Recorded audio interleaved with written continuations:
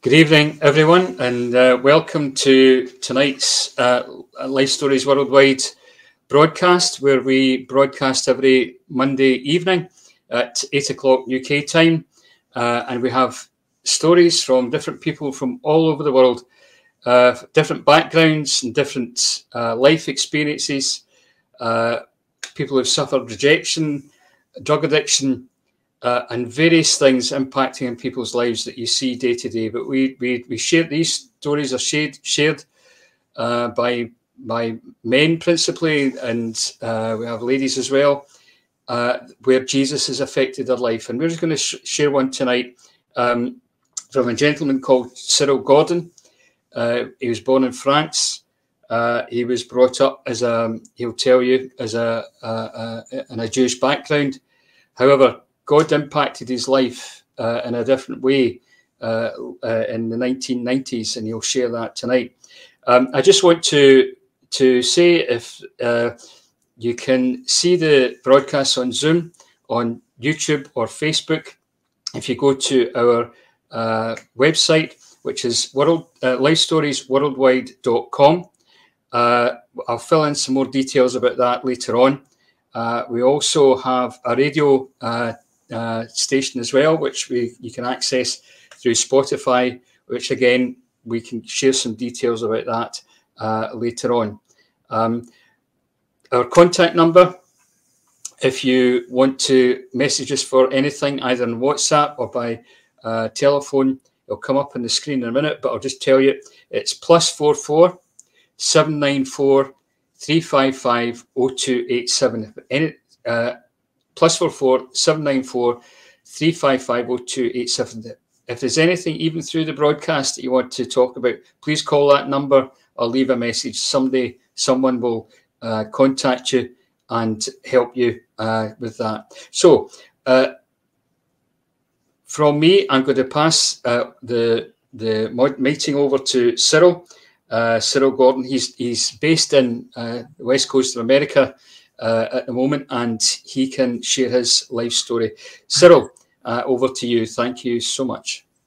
Greetings from Gardena, California, just south of Los Angeles. The background is from Venice Beach, California. My name is Cyril Daniel Gordon. I was born near Paris in a town called Fontenay-sous-Bois. My mother was a Jew from Egypt. She was kicked out, her and her family, in the 50s. At that time, all the Jews in Egypt were kicked out of Egypt. A lot of them went to France. That's where my family went. And my mother married a French Jew named Michel. She had my brother and I, and they got divorced. My mother took us to San Francisco, where her brother was living.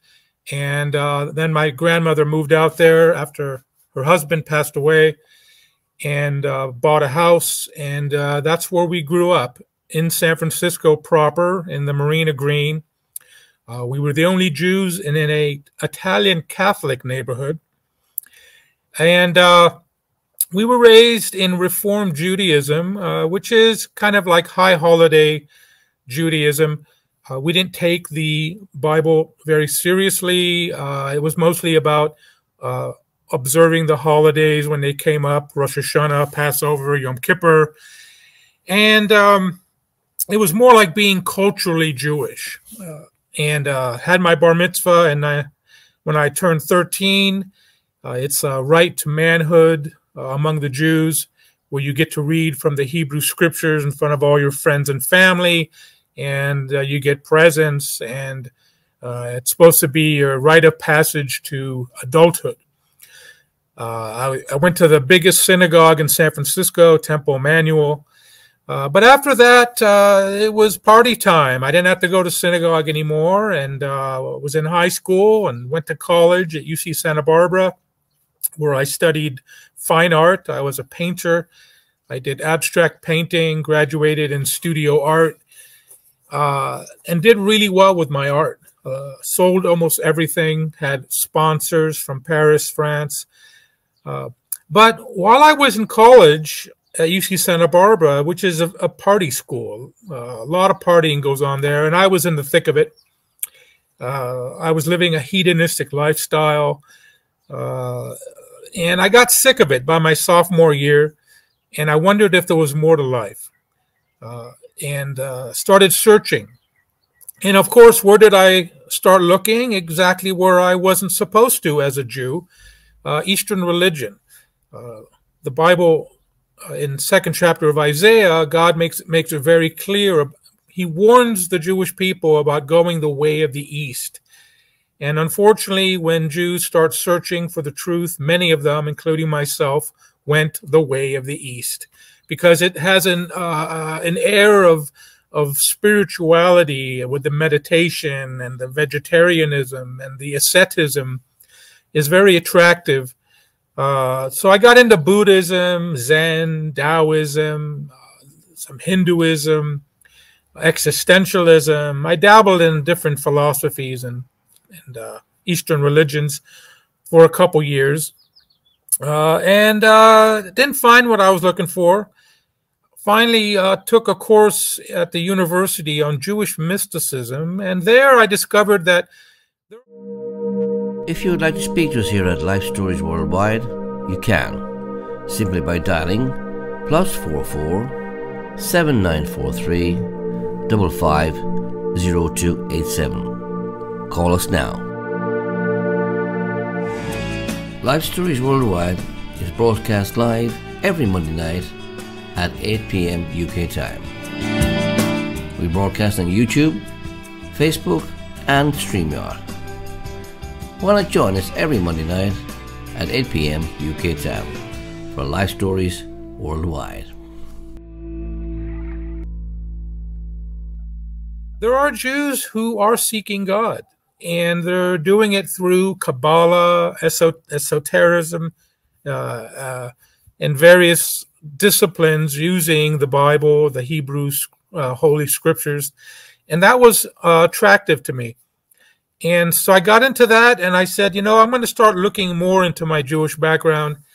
So while I was in Israel on an art program, on my spare time, I went to Jerusalem and took some free classes with some Orthodox Jewish organizations, Aish Torah, etc., etc. And through those courses, I came to see that without a doubt, the Hebrew Scriptures were inspired by God. No man could have written these. I came to that conclusion because of the many prophecies in the Scriptures that were fulfilled to the letter. Also through the practice of gematria, the study of numbers through the Hebrew letters.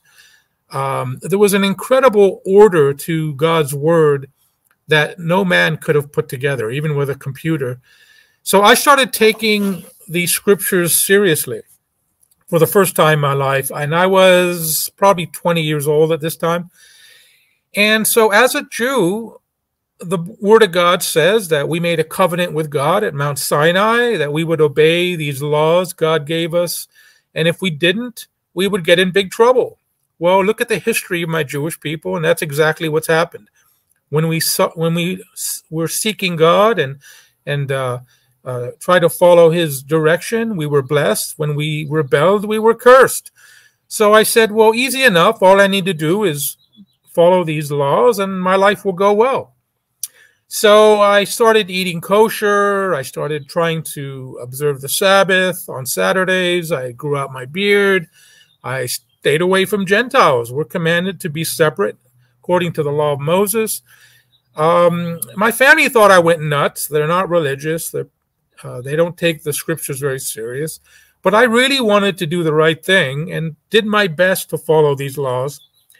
I graduated the university in 1989, and then I went to the Bay Area in Emeryville, across the bay from San Francisco, where I opened a studio and started painting full-time.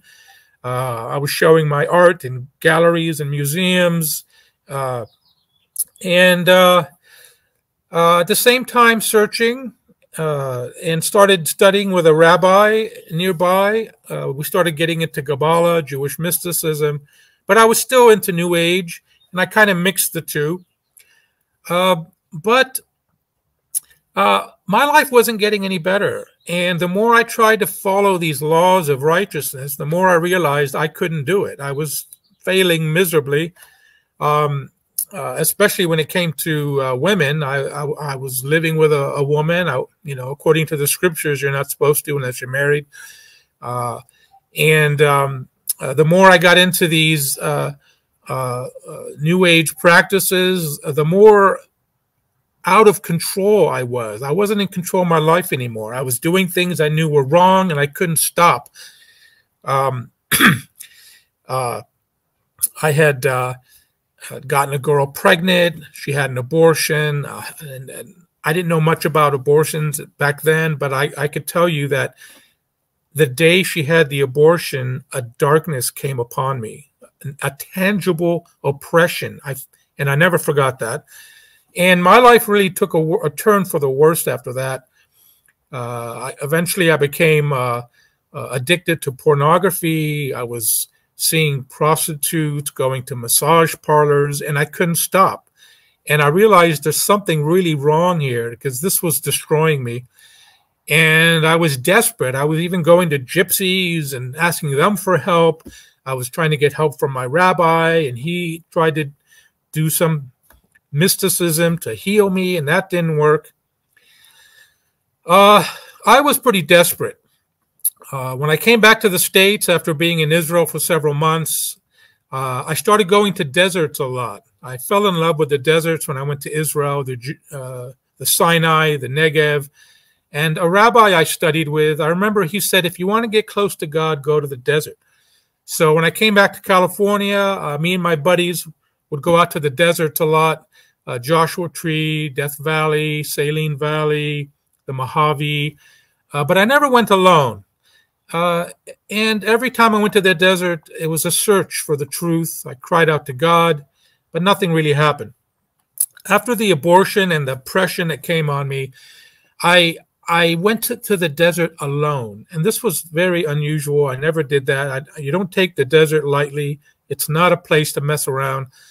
But I wanted to be alone with God. And so I went to the desert in the middle of winter, Joshua Tree National Park. It's a high desert. And at night, it gets very cold in the winter. But I found an isolated campsite, and I took a long walk. And I read about how my people offered sacrifices to God to be in his presence. So in my simple way, after walking many miles into an isolated canyon valley, I took all the food I had and I dumped it on a rock as my sacrifice to God. I was so desperate to connect. To my amazement, soon after that, the sky was clear, but all of a sudden a cloud appeared.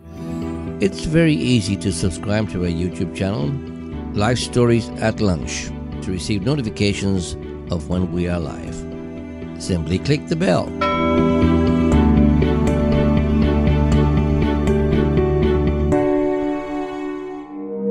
If you would like to contact us here at Life Stories Worldwide, you can. Simply by emailing lifestoriesworldwide@gmail.com or visit our website at lifestoriesworldwide.com. And as I looked at this cloud, it made the impression of a roadway to heaven guarded by two angels with 6 wings each, 2 coming out of the back of the head, 2 coming out of the back, and 2 coming out of the Achilles heel.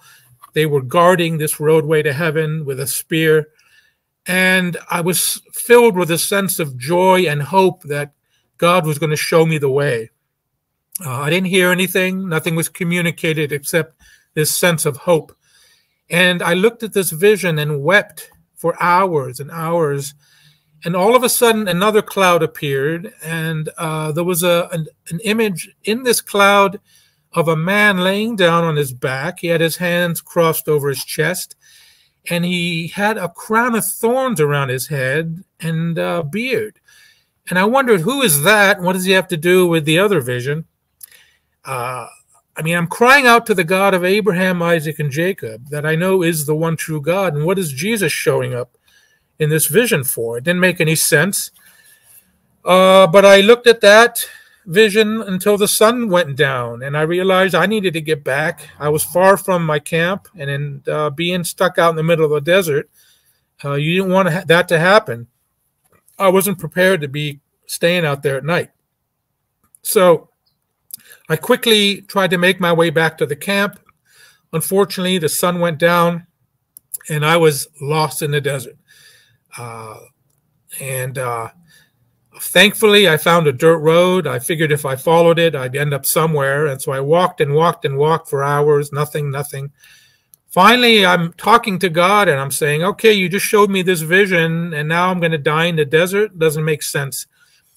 But in his mercy, all of a sudden, I saw two lights coming towards me in the dark, and they came closer and closer, and there was two rangers in a truck that were driving up this road in the middle of the night. Well, they were quite surprised to see me as I was to see them. They ended up checking me out and driving me back to the camp, and I was out of there. After that day, which was about 1989, I started looking into Jesus, wondering why he showed up in this vision. And I kept getting the wrong Jesus. I was asking my rabbi, and he said, oh, he was a troublemaker. I was reading books by an author named Bagant that was just saying that Jesus escaped the crucifixion, and he went to Southern Europe where he had a family, and his children became the kings of Europe. And then all these secret societies came out of that. I was so desperate, I even went to psychics and asked them, even though I knew it was forbidden. And they were trying to tell me that Jesus was some kind of great soul that attained Christ consciousness. Well, while this is all happening, my life is spiraling out of control. I had gotten more and more addicted to porn and prostitutes. I ended up getting arrested in San Francisco. Getting into a mess with a prostitute. I had 3 felonies hanging over my head, $25,000 bail, and it wasn't looking good. Well, they put me in this special section of the prison just for people that were, on meds or sick, and I wasn't on meds or sick, and it was amazing they didn't stick me in general public, in the general population where things could have gotten pretty bad. They stuck me in this medical ward, and I got the last bunk out of about 80 bunks. I got the top bunk, and I'll never forget, etched on this wall in the thick oil-based paint in big block letters was Jesus. I got the Jesus bunk. And I was kind of upset about it. I go, why did I have to get the Jesus bunk?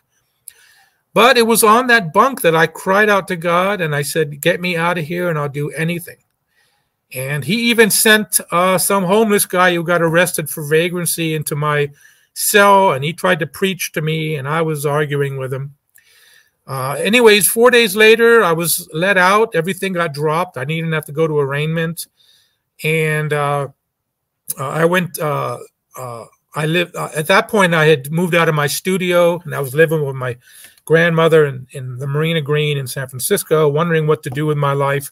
My art career had kind of fizzled out. My brother was going to Cal Poly, which is a university 4 hours south of San Francisco. And I went down there to help him move. And when I went down there, I met his landlord, who was a Christian. And we started talking about the Bible and Jesus, and I saw her Bible, and it was very well read, outlined, etc. And I saw a piece, a spiritual piece in her that I didn't have. And I'm supposed to come from the Levites and the Cohens, according to my grandmother, and she was a Gentile, but she had a spiritual piece and a faith in the God of Israel that I didn't have. And you could say she made me jealous for Jesus, and that comes right out of the scriptures. In Romans 11:11, the Lord says, salvation came to the Gentiles to make Israel envious. And indeed, I was envious of what she had. And we talked all night. I eventually went back to San Francisco. I thought it was the end of that. But 2 weeks later, she sent me a whole box of books about the real Jesus, the one in the Bible, the one that fulfilled the many prophecies in the Bible about who the Messiah would be. And if you would like to contact us here at Life Stories Worldwide, you can, simply by emailing lifestoriesworldwide@gmail.com or visit our website at lifestoriesworldwide.com.